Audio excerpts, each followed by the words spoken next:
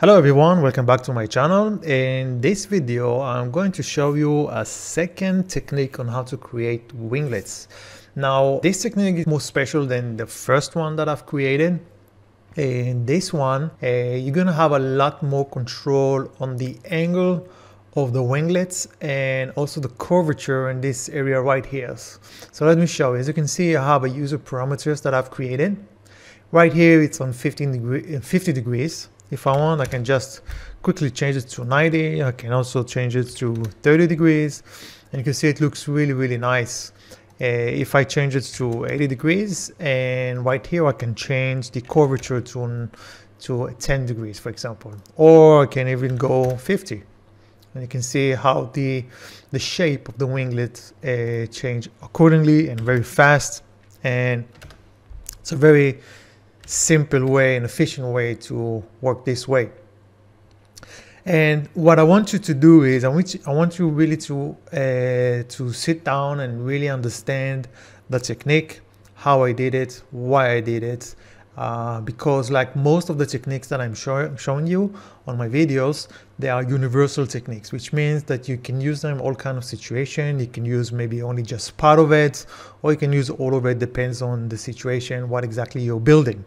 So this technique is not only for creating or working with winglets, but it's also for other stuff as well. So let's go ahead and check it out. Okay, so now we're going to start with a new file here.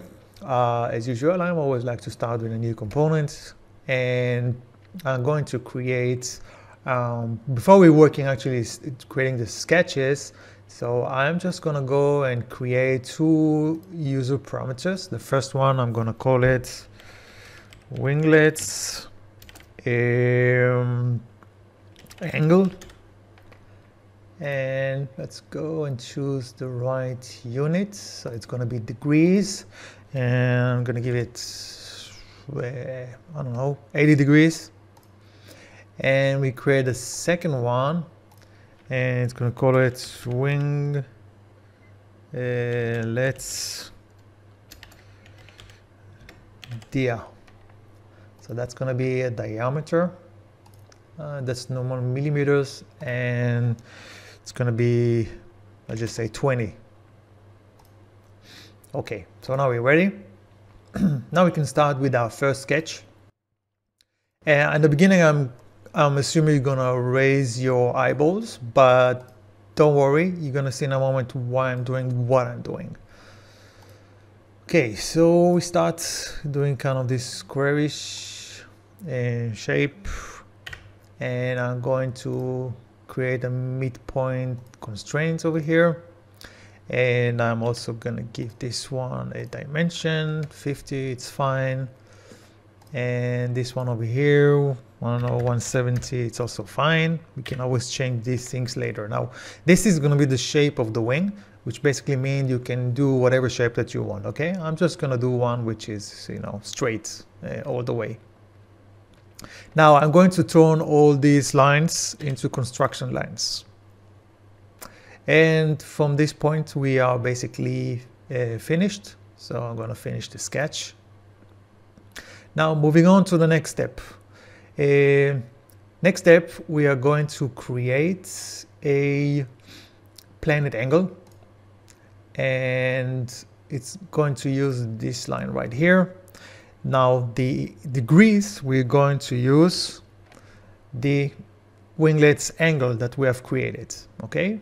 The user parameters, and we're gonna hit enter. And from here, we're going to create a sketch on top of this plane. Now we need to, as usual, we need to project the points here. This one, this corner here, and this corner here. Okay, now remember, project only what you need. Okay, not more, not less.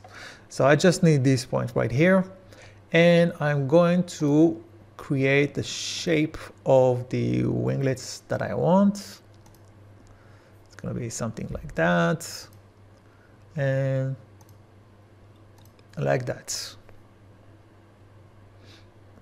You can hit escape. And again, these are also going to be construction lines like that, and finish.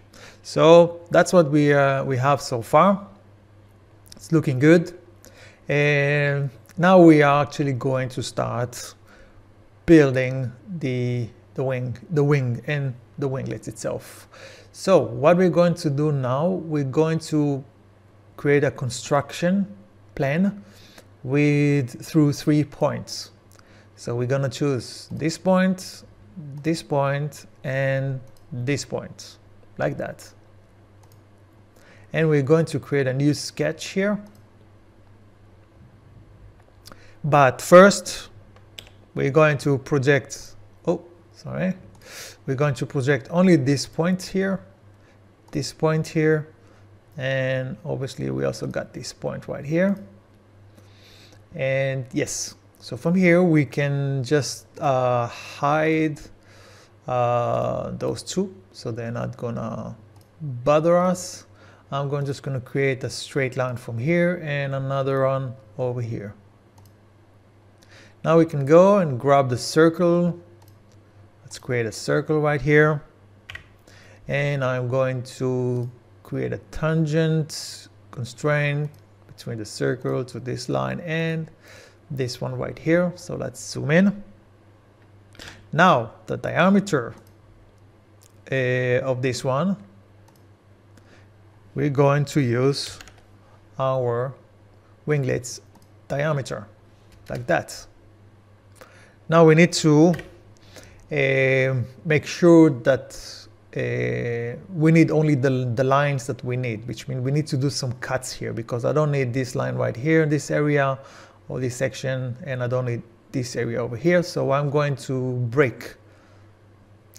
So you can see when I'm going to hit, so it's going to give me breaks points of the circle, and I also need to do a breaks for this line and also create a break here. So I'm not going to delete, but if you want, you can just delete those lines. And I'm also going to delete this section over here. So now this line connected to this line and this line, okay? Because of the tangent constraint that we have created. So this is how it looks. And we can finish this sketch. Now let's move on to the other side, and I'm going to do the same. And the reason that I'm doing this one also on this side is that if you make any changes to this sketch here, that we're creating the base one, and that means that the plane is also going to change accordingly, and everything else also going to change accordingly. That's why I'm doing it.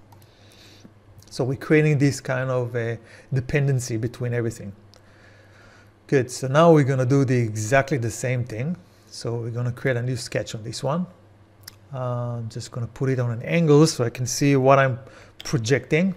So we're going to project this point over here, this point over here, and this one over here. Exactly the same way as before. Okay, again, straight line from here to here and over here. And we can finish it. We're going to create a new circle right here. And we're going to use the tangent constraint to this line over here and this one over here. I'm going to zoom in, and we're going to give it a dimension again, and make sure if it's radius or whatever. So make sure that you have the option, see, diameter or radius.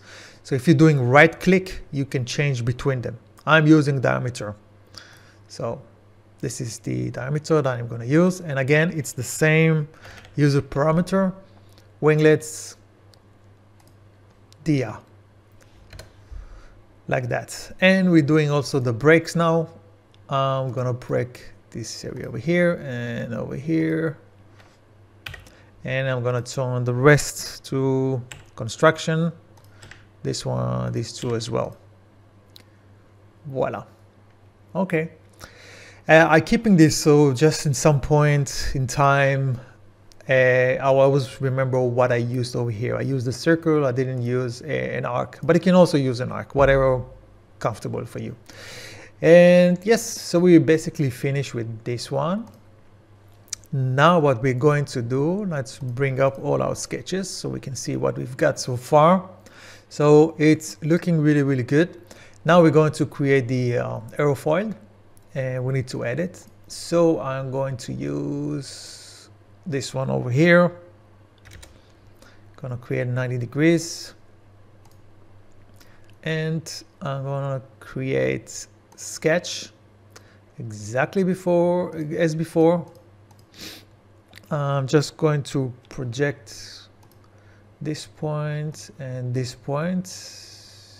Oh, sorry. We have this point and this point. Good. So now, oh, sorry, it's not visible. Now it's visible. Good. Now I'm going to create a sketch here, straight line, and I'm going to make it a construction, and that is because I'm using this airfoil sketch from a file, this add-on, which you can find on the Fusion 360 add-on site. And this one is actually using a construction, not a normal line, just a construction line, in order to use that line, this length, to build the airfoil. But this video, it's not about how to build airfoils and all that stuff, so I'm not going to talk about it. But if you want any help, you can always contact me on my website. So we created our airfoil. Now I just need to remember to close it, because this one is open. I could basically, it's actually preferable to have it continue, so it's not going to be like a straight line like here, so it's going to be more pointy. But in this example, I'm just gonna connect it like that, and we can finish our sketch. Now we can turn back on almost everything. Let's see what we need. We don't need this one, and we also don't need this one. These two sketches, okay, they were just guides for us. So now that's what we've got, and we can go now to our sweep command, and we can choose this profile, and we need path plus guide rail. This one can be a little bit challenging sometimes. There can be a difference sometimes which one you choose first. So let's see if that's the case in our situation. And it's not. But as you can see, now we created both the wing and the winglets at the same time, and everything looks really, really nice. Now, not all winglets at the top here, they're basically the same. They're using maybe a different airfoil here, something which is equal on both sides. So you're gonna use, you're gonna use the loft command instead, okay? But again, it's not about airfoils, but it's mostly about the winglets itself. And this is it. And that's how you create it. And you have a really, really nice, you can see a really, really nice, perfect shape. And you can always come back here and play with the angle. You can change this to 50. You can make the curvature right here maybe sharper, like that. You can see the difference. Or shallower, like that. So you can play with it as you wish, anytime in your assembly when you're working. So yeah, this is quite simple, very effective, and give you really, really nice and beautiful results. Let me just turn this one up so you can see. So now here you can see this is basically the area of the the diameter over here, okay? And yeah, so if you have any questions, just let me know. But remember, watch it maybe once or twice if you didn't understand really what I was actually doing here. It's very important. Yeah, there are some extra steps here, but they are very simple steps. That's the whole idea, okay? And the sketches, you can see they're all very, very simple sketches, nothing really special about them. And that's also the way Fusion works. It's better to have more sketches, simple one, than to have one which a lot of, geometry and everything. So still gonna get a really good performance over here. And look how many steps I did to create it, and it's really not that much. And again, in the end, it's about the results, and it gives us a really, really nice results. Yep, so this is it. Also just want to remind you to go to my website, check it out, testreg.com. There's going to be a link in the description. If you're looking for a new computer, you can get here a lot of good information. A lot of people perform the test here, that you will find all the information over here, how to do the test, and they have put all the results here in the table, so you can go and check it out. All different kind of hardware configuration, CPUs, what kind of performance can it give you, and also GPUs. And this table can save you a lot of time and a lot of money. And of course, if you have a question, if it's regarding one of my videos or whatever, or something else, you can always find me over here and just register. It's completely free. Everything here is free. Create an account, then you can just create a new post, and I'll do my best to help you as soon as possible. If not me, maybe someone else. Till then, take care of yourself. I hope you enjoyed this video. If you like it, don't forget to hit the like, and don't forget also to hit to subscribe and hit the bell icon, so you can get a notification every time I'm sending a new video. And yeah, take care of yourself, and I'll see you in the next video. Bye bye.